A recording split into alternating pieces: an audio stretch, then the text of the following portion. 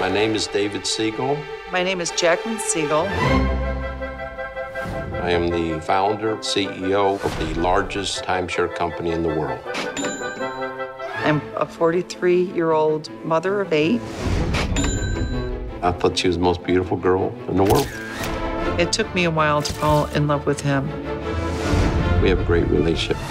There's 30 years between us, but he doesn't need Viagra.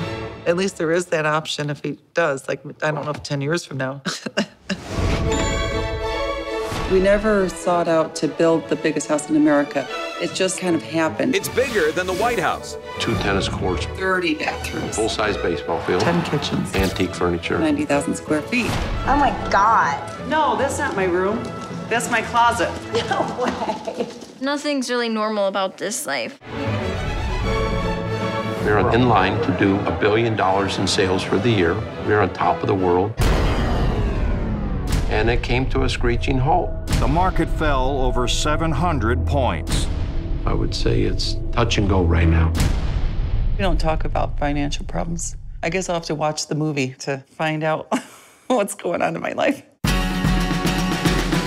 Everything changes. This is almost like a riches to rags story. She knows we need to cut back, but she's still compulsive. What time is it now? Well, if I could afford a watch, I would tell you. Bankers are like vultures. Our big problem is Vegas. Our lenders have made it very clear that he'll have more money than he knows what to do with. He can go back to building his house if he turns over this building. Over my dead body.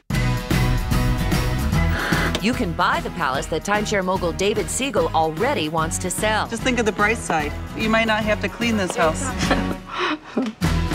The American dream is raising way up above what you started with, and that is what she has done. When you're down is when you find out who your true friends are. You get strength from your marriage? No. I'm in this fantasy world, you know, until reality hits.